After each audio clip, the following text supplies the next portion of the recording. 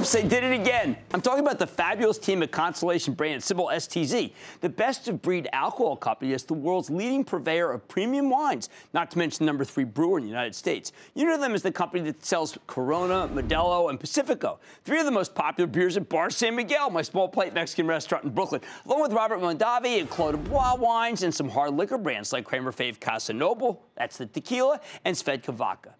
Just like I predicted in last Friday's game plan, when Constellation reported this morning, they delivered yet another fantastic quarter. Company posted a solid 2-cent earnings beat off a $1.52 basis, with higher-than-expected revenue up 15% year-over-year, thanks in large part to a 19% increase in beer sales. And management also reiterated their full-year guidance. Stocks soared nearly 4% on the news, and I bet it's got more room to run because Constellation's a consolidator. They've made a series of acquisitions in the red-hot craft beer space, and they're also picking up some fast-growing luxury wine brands, most recently purchasing Prisoner Wine, which is the #1 super luxury red wine blend. Now, Constellation's given us a remarkable 17% gain since we last spoke to the CEO roughly 7 months ago. Can it keep climbing? Let's check in with Rob Sands. He's the president and CEO of Constellation Brands. Find out more about the quarter and where his company's headed. Mr. Sands, welcome back to Mad Money. Thanks, Jim. Nice to be here. All right, Rob, I got to tell you, I don't know. You have so many superlatives, but I just think 15% organic growth in beer, I've never seen anything like it. How were you able to put up those numbers? Well, you know, it's a lot of, blocking and tackling. But more importantly, you know, I always like to take it back to a simple fact. The consumer's voting with their feet.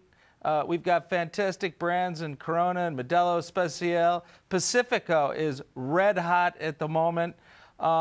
Needless to say, our craft brand, Ballast Point, is absolutely on fire with 60% growth in the quarter. Now, I know that a lot of people hear these numbers, they'll say, well, wait a second, what does it mean? Talk about how many different breweries you've had to build simply because you've got to meet demand. Well, we're right now 3/4 of the way through building the largest brewery in the world down in Piedras Negras, Mexico. That brewery will produce almost 300 million cases of beer on an annual basis. We started groundbreaking in Mexicali, which is the state of Baja California in Mexico, not to be confusing. That's going to be a large brewery, and we're also started on the construction of a brewery in Virginia, which is going to be our new East Coast Ballast Point brewery. So we've got a lot of shovels in the ground at the moment, Jim. I was going to say, you've got the best expansion plan of any company I deal with because you've got the best demand, which is what creates it. Heavy double-digit wine increases this quarter for some of your brands? Absolutely. I mean, we have brands that are just on fire. Meiomi, take for instance, you had mentioned it, a brand that we just purchased, a number of months ago. 90% growth on that brand. Prisoner, also a new acquisition, just absolutely on fire. And then some of our other brands like Kim Crawford, #1 New Zealand Sauvignon Blanc in this country, high double-digit growth on that brand. Clos de Bois, #1 Chardonnay in terms of growth in the country right now. Black Box, which is our premium box wine, high double-digit growth. Quite a number of our brands are absolutely on fire, both wine and beer. How's your tequila purchase working out? Tequila's working out fantastically. Casa Noble is the fastest growing. Now, this is actually #1 fastest growing luxury tequila brand in the country right now. Now, one of the things that I think we talked about, David Faber, my partner, Squawk the Street, talked about, he said, well, you know, at the Justice Department, they got a good break. But I said, what's happened is they took a good break and made it into something special. Because when I talked with you when you bought, I happened to be there when you bought Casa Noble, it was not the fastest growing tequila by any means. You did something to make it so it got turbocharged. What did you do with that brand that made it so that it's now ahead of the other guys?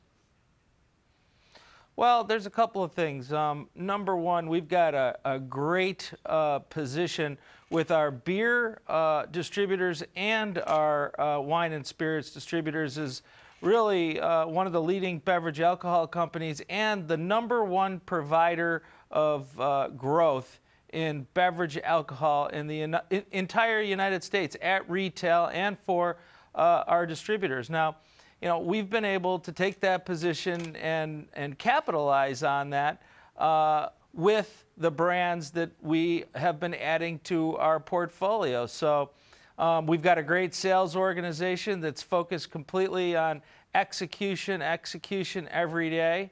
And therefore, we've got a very well-oiled machine when it comes to driving the growth of these brands. The real shocker for me was Pacifico. You and I have talked about that brand.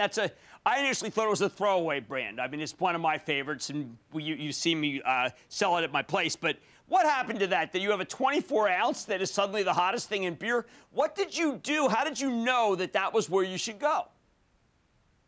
Well, first of all, the brand up 17% in the quarter. And the new 24-ounce can that you just mentioned is the #1 new import SKU in terms of growth in the country. Now,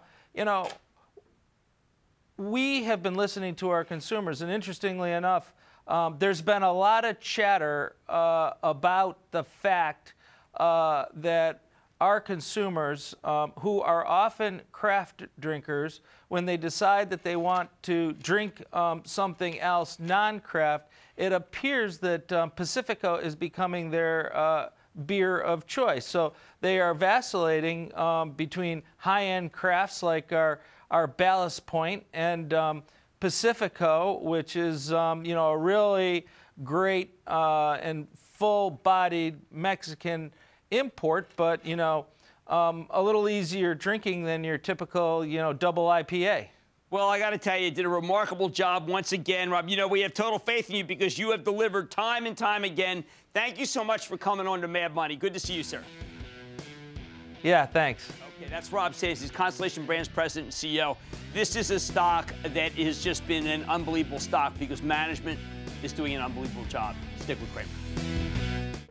Booyah! Jim Cramer here from Mad Money. Thanks for watching CNBC on YouTube. Click here to subscribe and get the jump on my exclusives with CEOs, plus market news, investing advice, and a whole lot more.